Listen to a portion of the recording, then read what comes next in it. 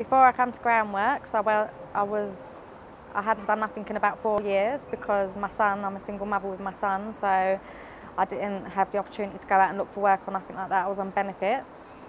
With Groundworks, I was sorting my CV out and they helped me do a CV, which was really good. And then I was trying to look for work, but then I noticed the sign for a voluntary admin course in the hospital, 13 weeks. So I went on to do that. I was there for 13 weeks in the main reception, learning the computers, how to make keys, swipe cards and doctors' telephones and stuff like that. So I got great experience from that overall, because now as well as being a social therapist now, I've also got an admin card. So if there was no work for social therapists, I could switch over to admin side. In the future, I would like to think that I could go higher. At the moment, I'm a social therapist. I'm already getting put forward to do a diploma in nursing.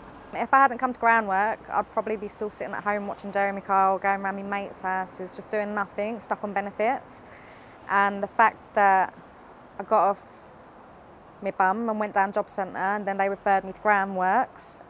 So without Groundworks, I wouldn't be where I am today, I don't think. Well, I know I wouldn't.